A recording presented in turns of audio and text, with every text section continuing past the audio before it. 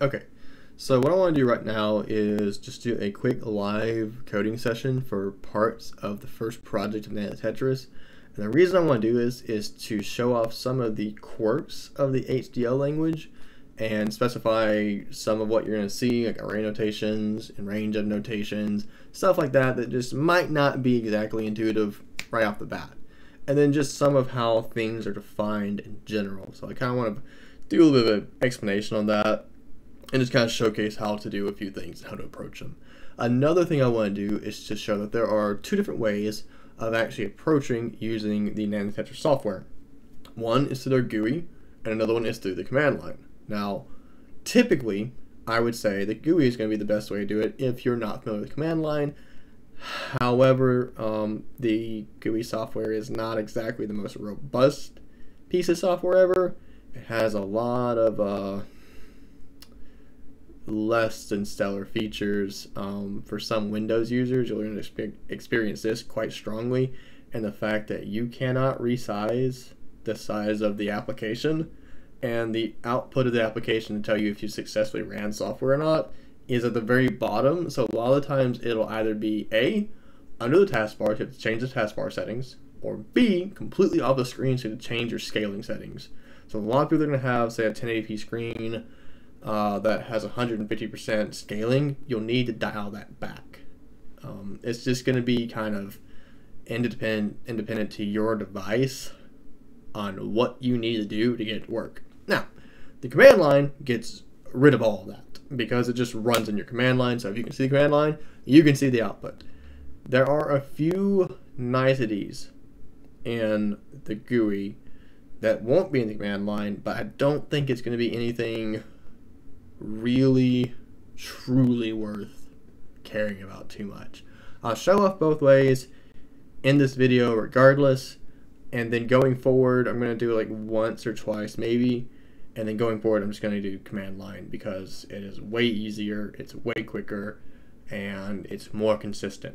The GUI will also crash pretty often in later chapters, and sometimes it'll just crash at random, but it's just an older piece of Java software, so it hasn't exactly aged gracefully. But without further ado, let's just go ahead and swap over to the slides and just take a look. So what I have here is my basic elementary NOT gates. So we have a single NAND gate.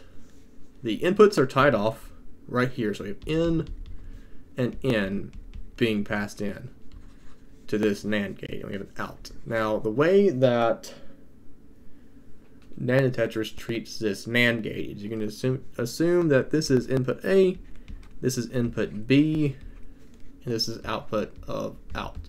So what we're saying is that A is going to be equal to in, B is also going to be equal to in, and our out will be equal to out. So we would take a look over at Nand2Tetris real quick.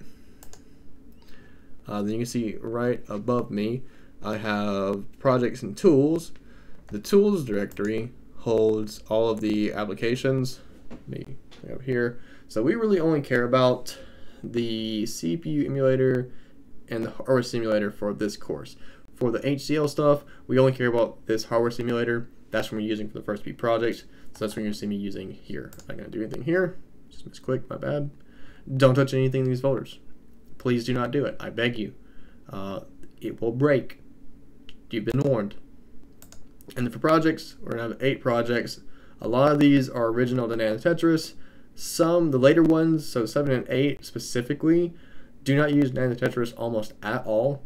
And then 4 is one that I created from scratch as a more gentle introduction to assembly language, because chapter 5, their introduction to assembly language is a little bit steep. So I wanted to introduce something that has a bit more of a gradual learning curve as opposed to just do the thing, because that's just a little bit much. But we're on project 1 right now, so we have a lot of files to work with. You're going to notice a bunch of these out files. You're not going to see those unless you start running things, so bear with me on that. I'll explain the different files throughout the video as well. But what we want to do is come down here to this not.hdl, click that, and then take a look at this code. So up here we just have some not really licensing, but just who made it, where it came from, comments or single line comments like C and C++, just slash slash.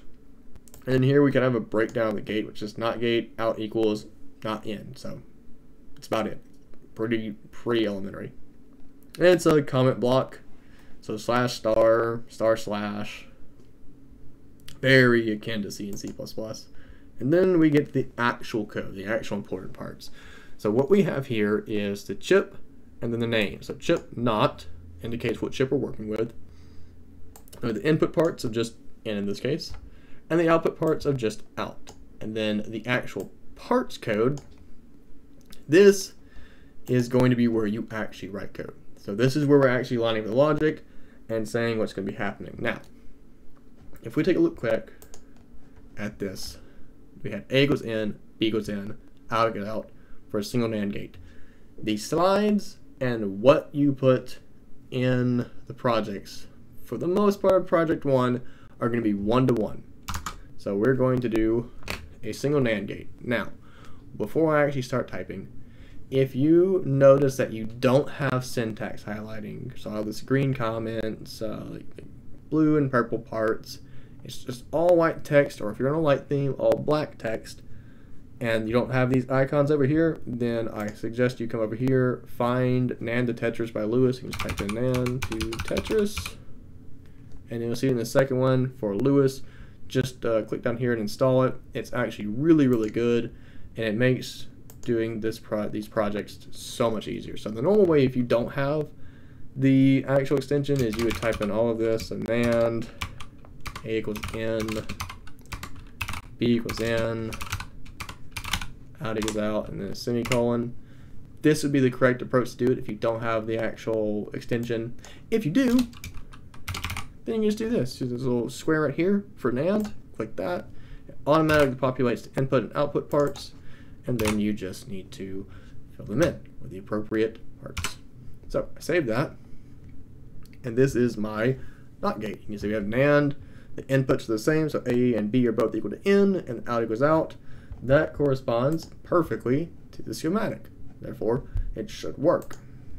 Now, different ways to do this, and just bear with me on this. Both are going to use command line a little bit because I'm on Linux.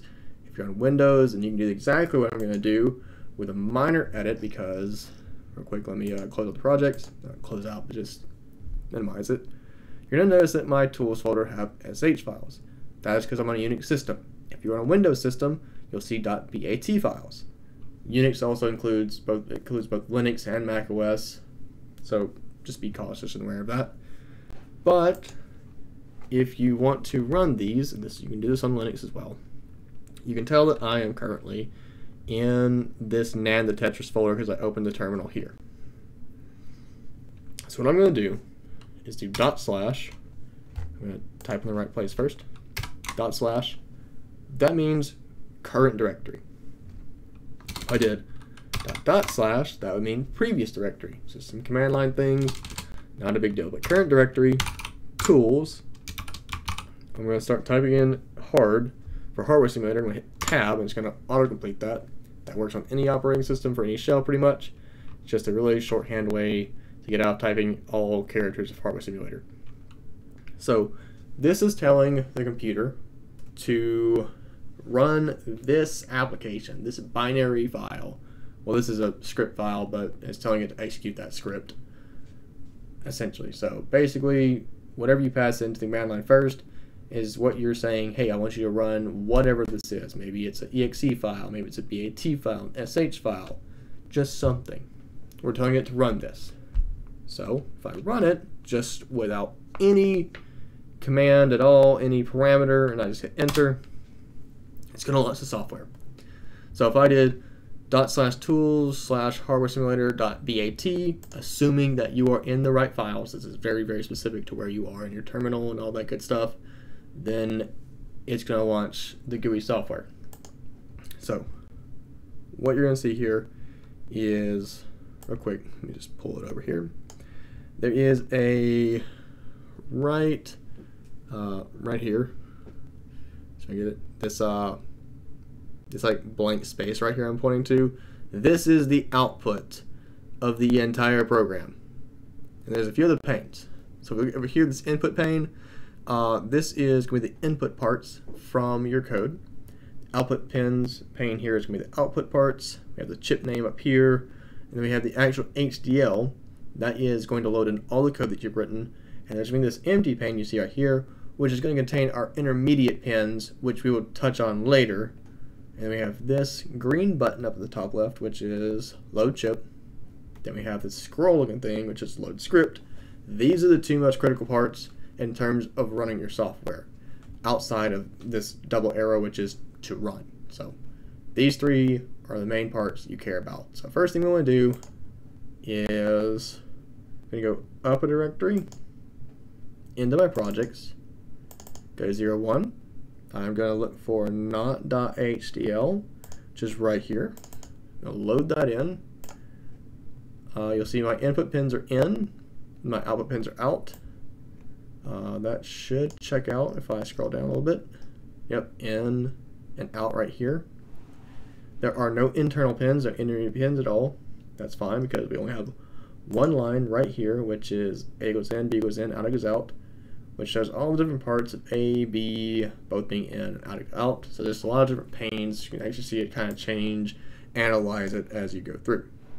Now, I am going to load not.tst because it corresponds with the actual HDL script, or the HDL file. You'll see it populate here. This is the actual test script that it's going to run through. I'm going to crank this up to fast just because I'm impatient. And I'm going to hit this double arrow to try and run it. You're going to see the yellow line goes through here, and we end up with an end of script comparison ended successfully. So that's how we do it with the GUI. I'm going to keep it open just for now, so I can show you how to do it in a later one. Now, this is a very, very, honestly, extremely simple example. But if I press, I'm going to press up on my keyboard since I just did the /tools harvesting.sh. It's going to auto-populate the terminal with that, saying I'm going to run that again. But instead of just running it this time, I'm going to do /projects 01. And since I just made not, I'm going to look for not.tst. So I want to run my test script against Hardware Simulator. It will automatically find the HDL file that I wrote. And you'll see that we end up with end of script comparison ended successfully. So if I'm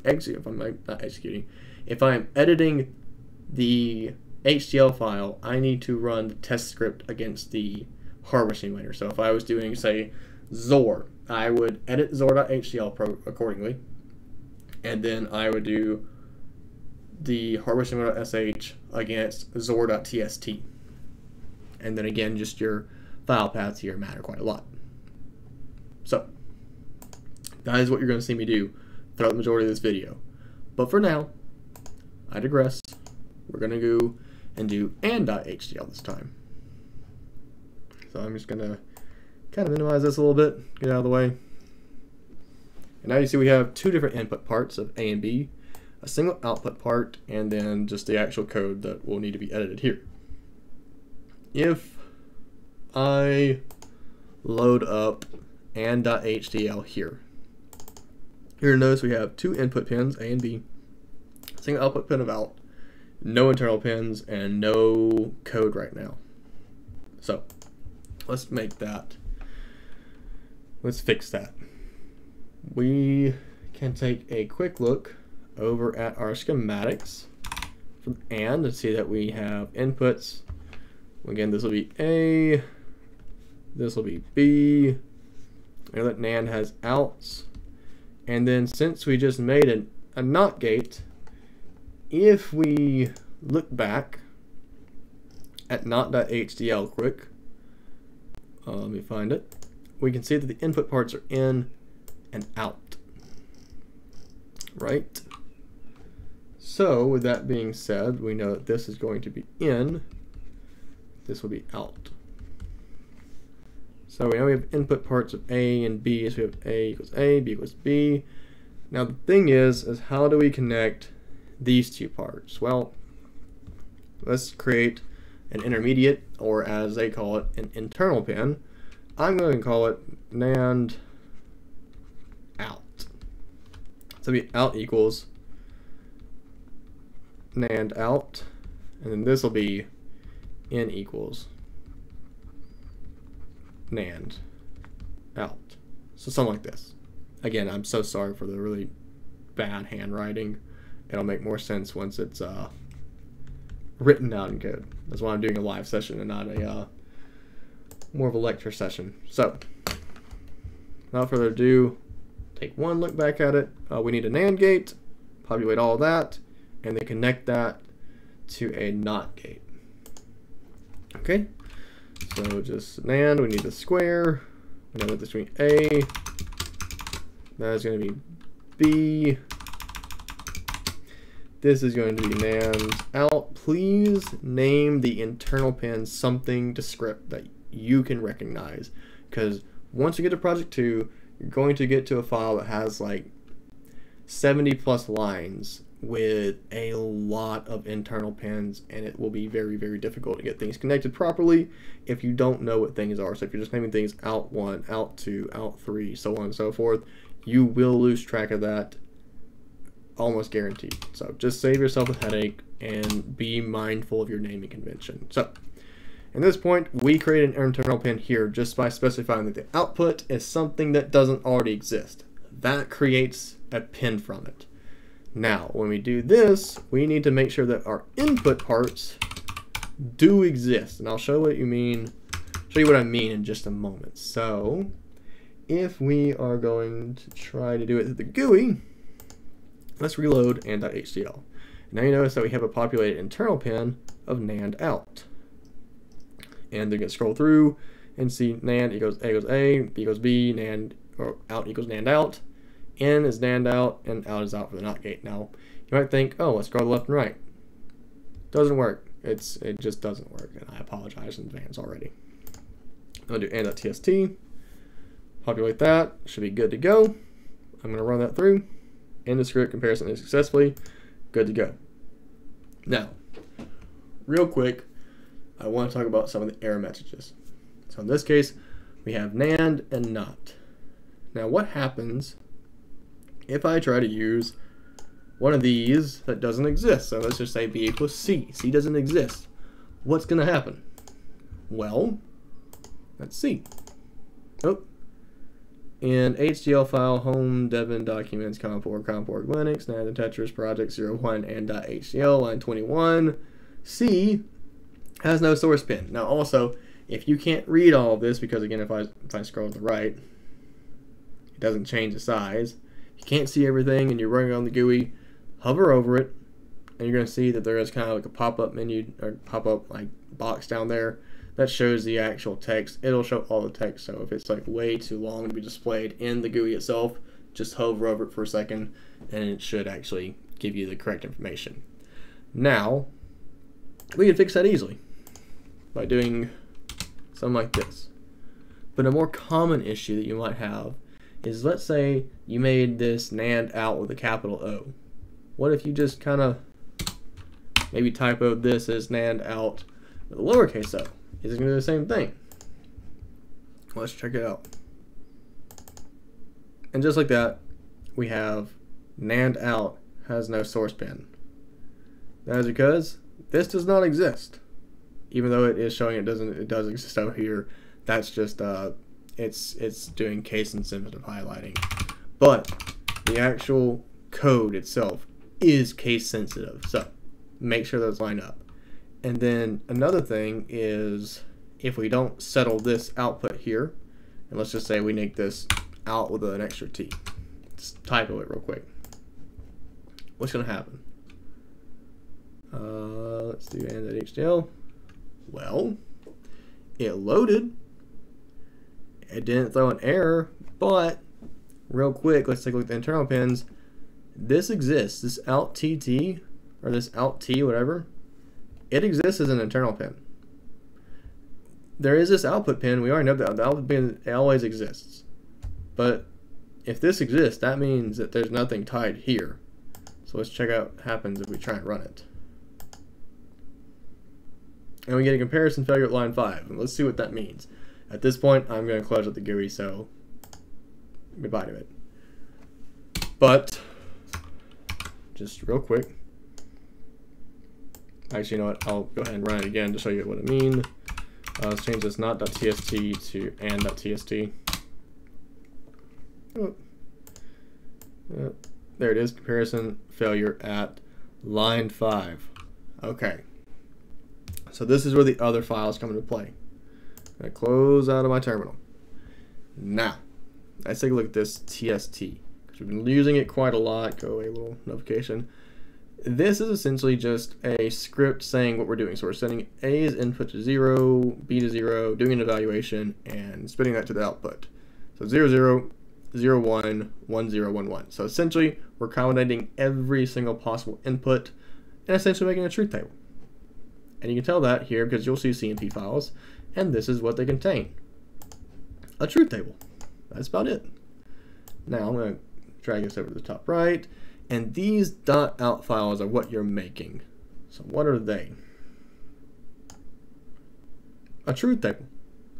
So the goal is to get your .out file that you generate from running the software to be identical to the CMP that already exists.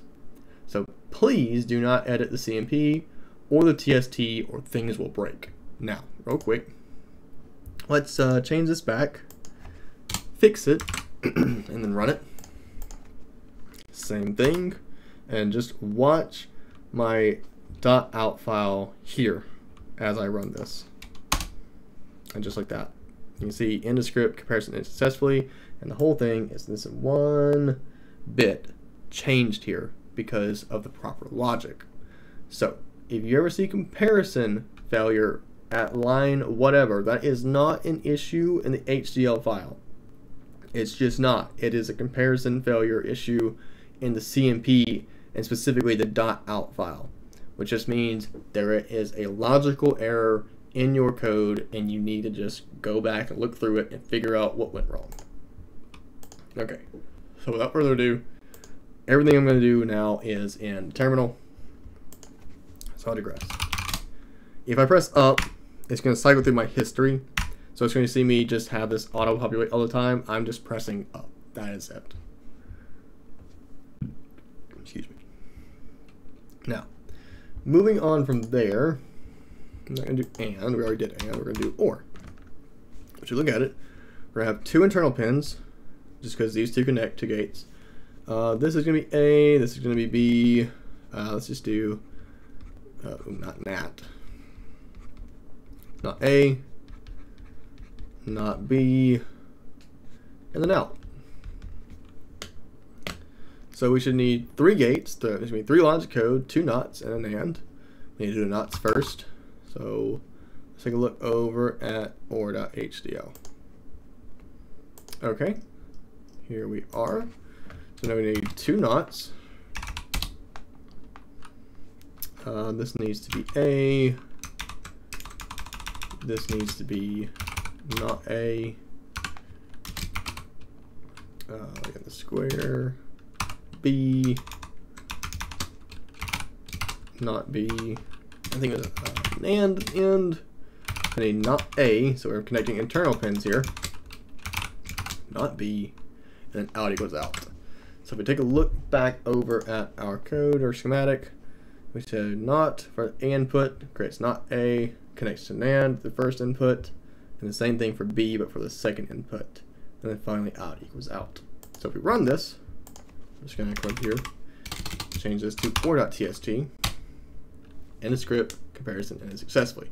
So these 3 are very, very basic elementary gates, but this should hopefully clarify all the different unique quirks between the command line interface versus the GUI interface, and then a little bit of how to diagnose the error messages that you might see.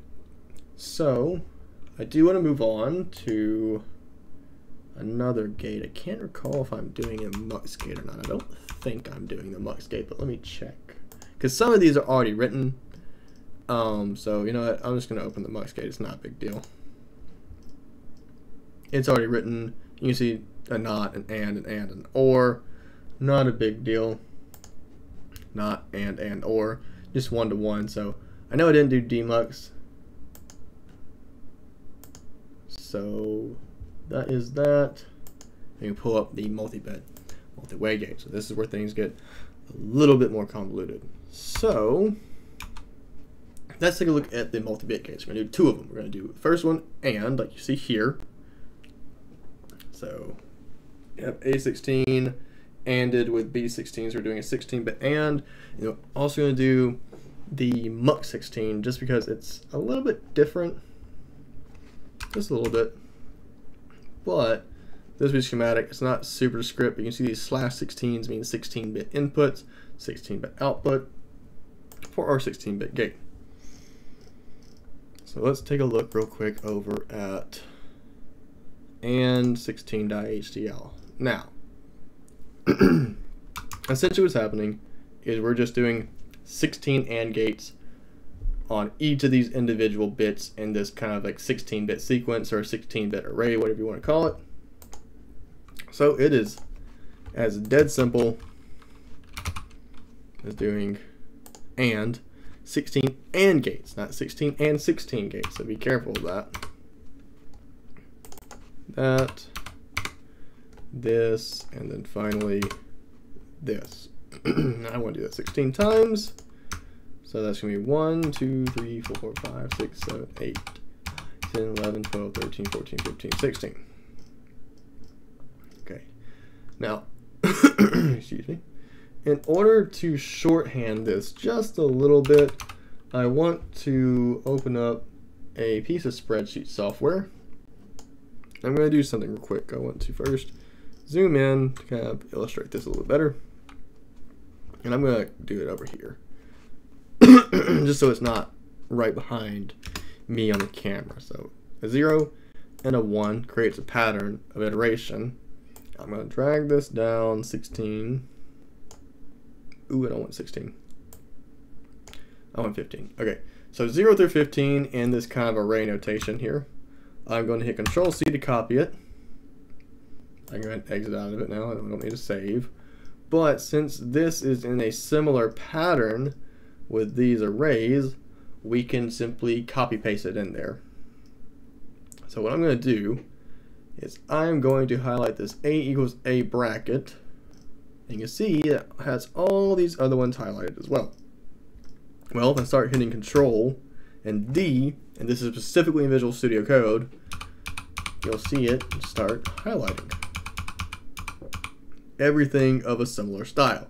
So now I have 16 cursors on the screen at the same time, so if I move around, you can start editing all these lines at the same time.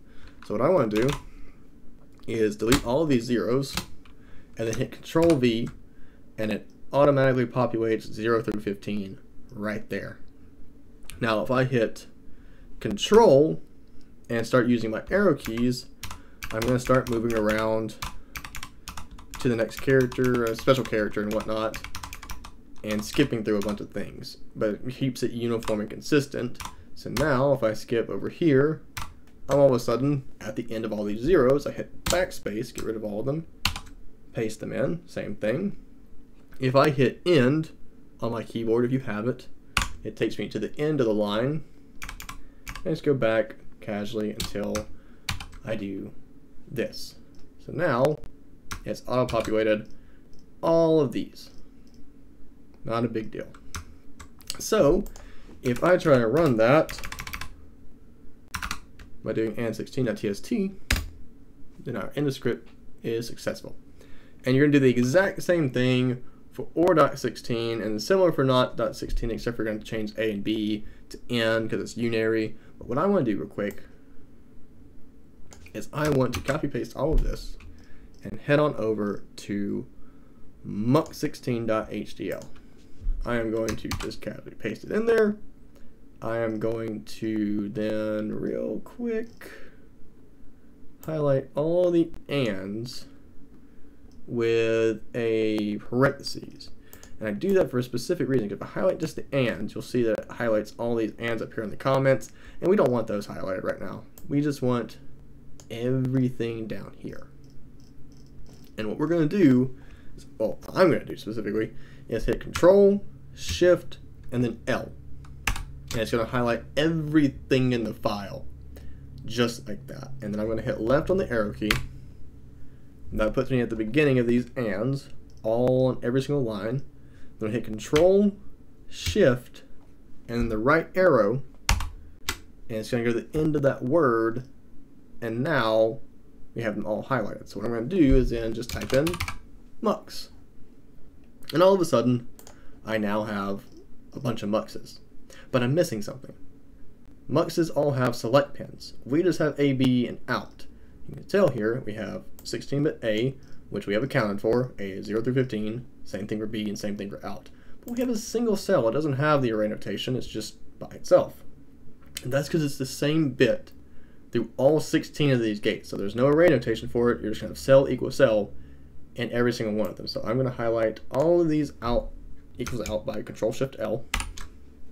Hit left on my arrow key. Type in cell equals cell, comma, space, and now every single one of them has an appropriate select pin.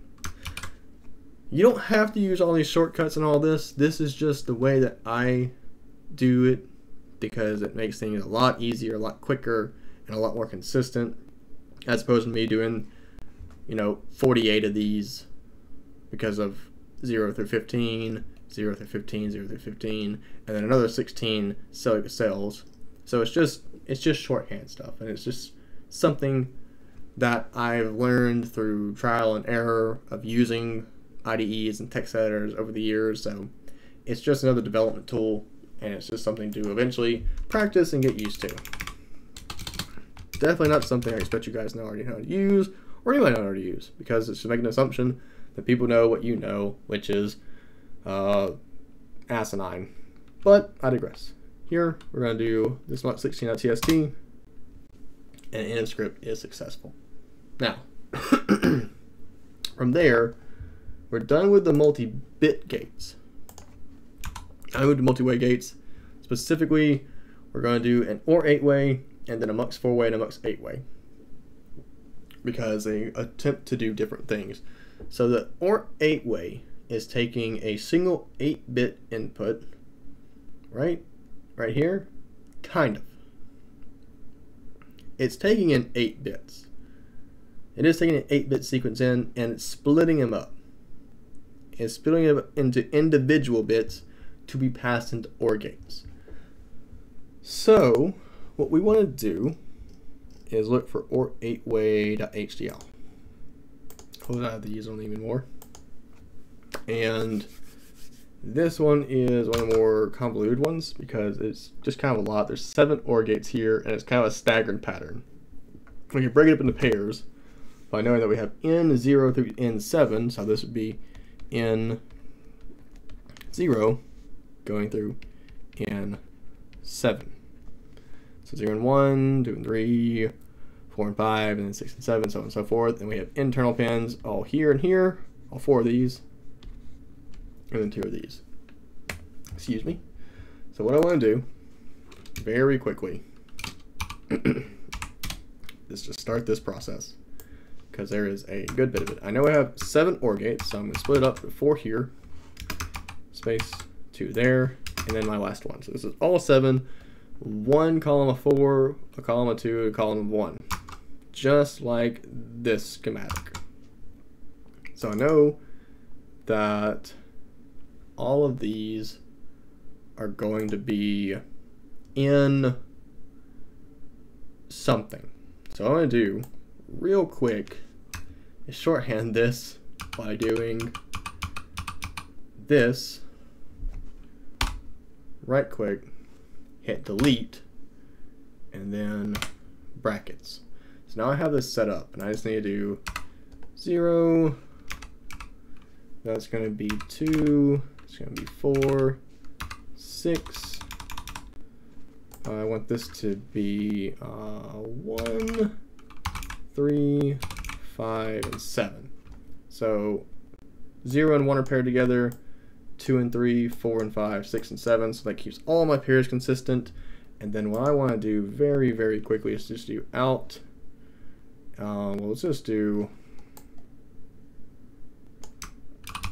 this. Or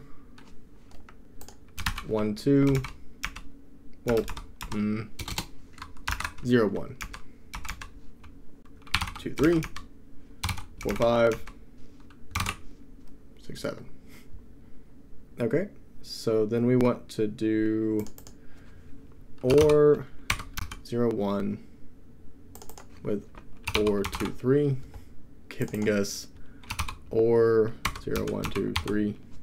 This is not the most robust thing in the world, but it should work, and it should illustrate at least what I'm doing. 6, 7, giving us the OR of 4, 5, 6, 7. And then we're just going to OR 0, 1, 2, 3, OR 4, 5, 6, 7. And no, we are not going to do 0, 1, 2, 3, 4, 5, 6, 7 here. We're just going to do out equals out because it sells the final output pin. And we're going to run real quick OR 8-way TST. And end script comparison ended successfully. So that's how we do this, and this is one of the more convoluted ones to do in terms of breaking up an 8-bit sequence into individual bits, having multiple staggered internal pins. So we have like 1, 2, 3, 4, 5, 6 internal pins that we made here. So it's just a good bit going on. So moving on from there, we will do the mux 4-way 16, which is just taking 2 mux 16s. Also, on that note, we must make the mux 16 before we can do mux 4-way 16s, and that stands true for every single gate that we work with. So in order for us to do this gate, we need mux 16s. Let me just write it down here. So mux 16 is required for this one, which means that mux is required for this one, which means that, say, ands and nots are required for these. So we have to make the not, then make the and, then go ahead and make mux, and then eventually make mux 16, and then eventually make mux 4-way 16, and then we could finally do mux 8-way 16. So it's a lot of building block, stepping stone progress here. So do be careful of that.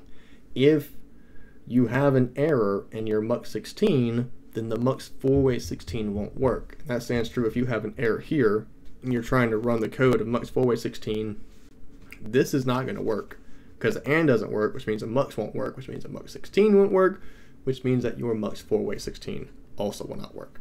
So do be cautious of that.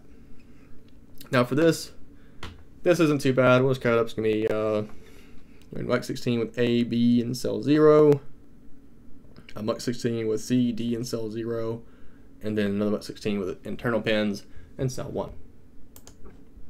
So let's go ahead and hop on over there and just do that.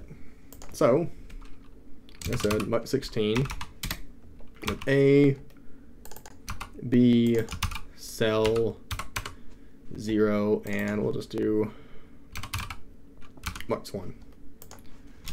And then a mux 16 of C, D, cell 0, because they share a select pin, mux 2. And then finally we want a mux 16 of mux 1, mux 2, cell 1, and then output of out. So if we run that, whoops, mux 4-way 16.tst, end script comparison is successfully, but I want to go ahead and show that the relationship between those and this mux 8-way 16 are pretty much identical, except there's going to be a new notation here with this kind of 0.1 over here. That's more of a range. So it's going to be 0 and 1. But if we had, say, 0.8, or more specifically 0.7, that would be the first 8 bits of that sequence. So 0 through 7. And then you can have 8 through 15 and break it up to be the latter half of that. So that dot notation is basically in range of. So 0 through 1, 0 through 7, 4 through 5, whatever you want it to be. But one thing to note, it will always be something like a less than value, ... greater than value. So that's something to keep in mind for the demux 8-way that comes at the later end of project 1. It would not be something like 1.0, so keep that in mind. Without further ado, let's go ahead and take a look at our mux 8-way 16, which is right over here. So we start with two mux 4-way 16s. So A, B, C, D, cell 0.1. And let's do mux 1 again. Same thing here, mostly. Oops, I did not do that right, so I need to come back here, do this, and we need D, E, F, G, H, cell 0.1, mux 2, and then finally we mux 16 these together, not mux 4-way 16, we just want mux 16 for mux 1, mux 2, cell 2, and then out equals out. Once we do that, and script comparison ends successfully, and that is the highest tier of muxes that we can go. So that is a pretty long-standing process, going from not, we'll go from NAND to not to AND to eventually mux, from mux to mux 16, and then go to mux 4-way 16, and eventually finally culminating in mux 8-way 16. But there's a lot of nuances and a lot of just different aspects of the HDL language to go through. So I hope that this did a good job in explaining that and displaying what exactly is happening and just kind of how we go about really working through this hardware description language, the software stack. You can use a GUI if you want to. You can elect to use command line if you want to. I am fine with either option, and I'm more than happy to help you learn either option if you want. So, hope you guys learned something. Hope this was helpful, and I'll see you guys in the next one.